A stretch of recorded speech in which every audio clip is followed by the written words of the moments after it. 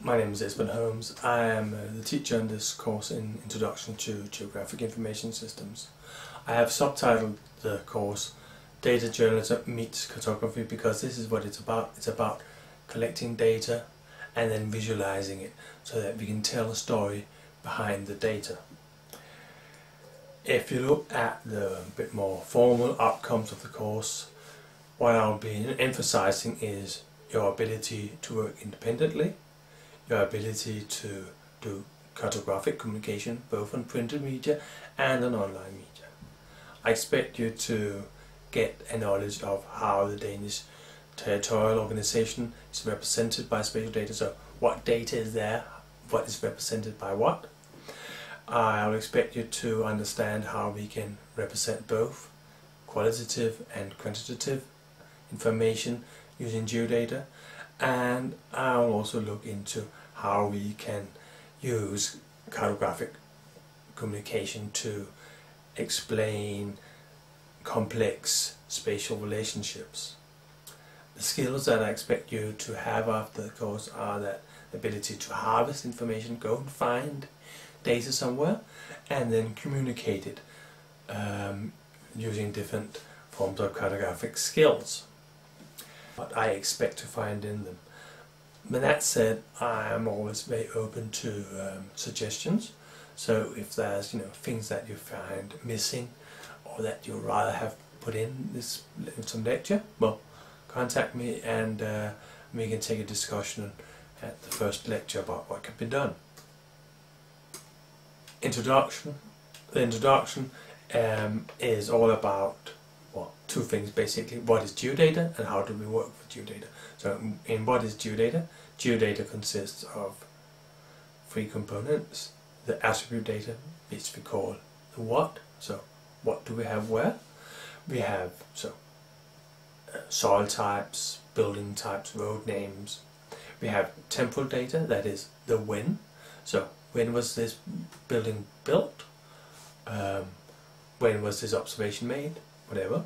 And then we have spatial data, which we might call the where. So we have these three components, the what, the when and the where. We'll then talk about what is special about spatial data. Why do we have all this fuss about maps and cartographic communication? Why are we so interested in that as humans? And we'll also talk about what are coordinate systems, how do we represent locations on the surface of the Earth.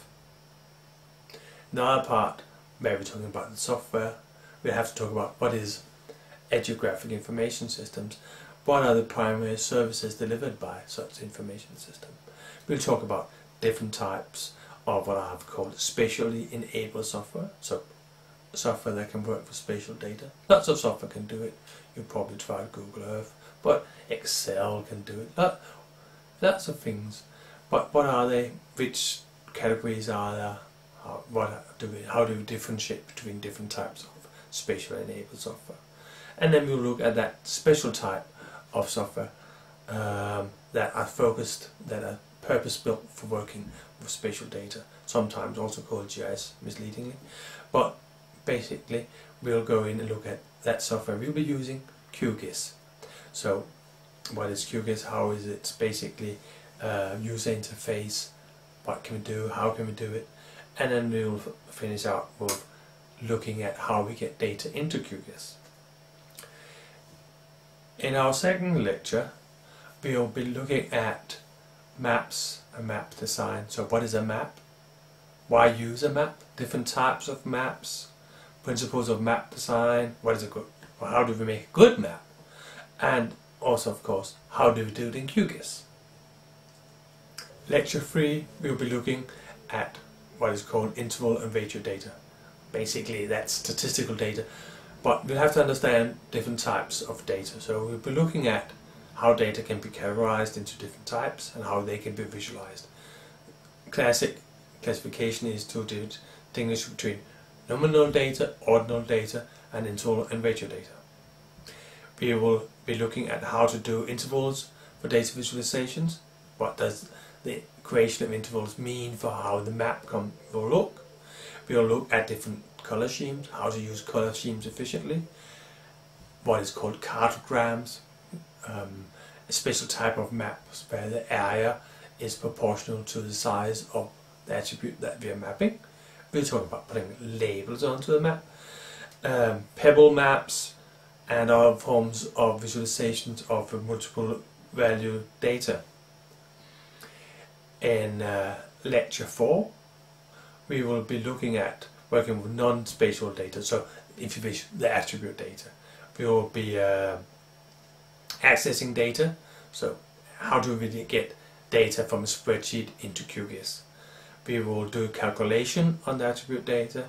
We will connect attribute data with spatial data, and we will talk about how to filter, so we can see, okay, only show me the municipalities with a high unemployment, or where there's many PhDs or whatever.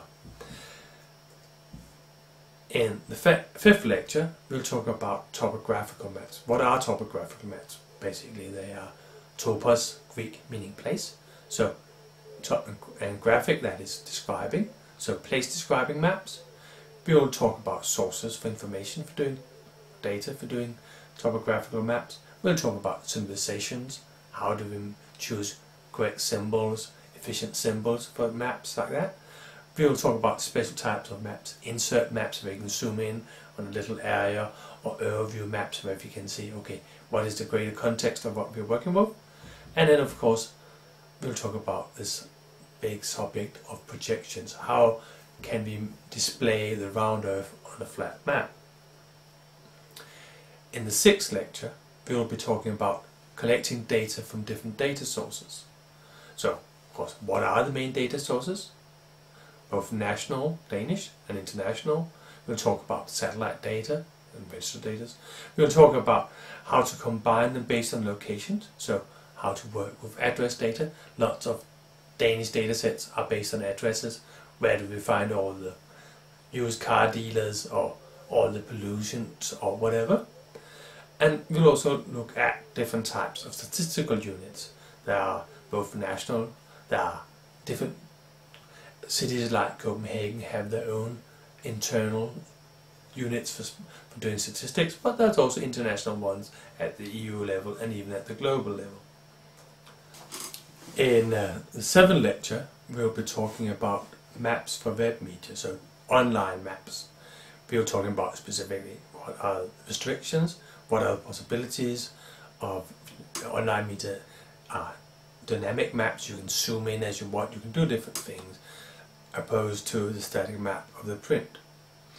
We will also talk about some of the more specific issues about protecting data and ensuring anonymity, so people can't zoom in and see, okay, exactly where does all the protected flowers grow or whatever. We'll talk about some of the technologies that we use to do web maps. So how do you do a map as just a standard picture on a web browser window? How can we use different data services to do it, and use some of those dedicated mapping sites that are around on the internet. Lecture 8, I have different proposals for lecture 8.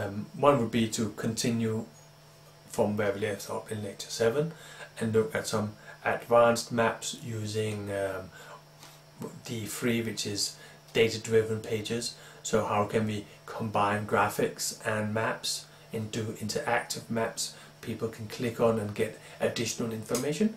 Or we can do something completely different, such as look at how to do interpretation of satellite imagery. Well, all of these things are, as I said, up to discussion. If you have ideas, things like that, please contact me. My email is on Kursoptico and on Moodle. I hope this answered some questions, but otherwise, as I said, please contact me.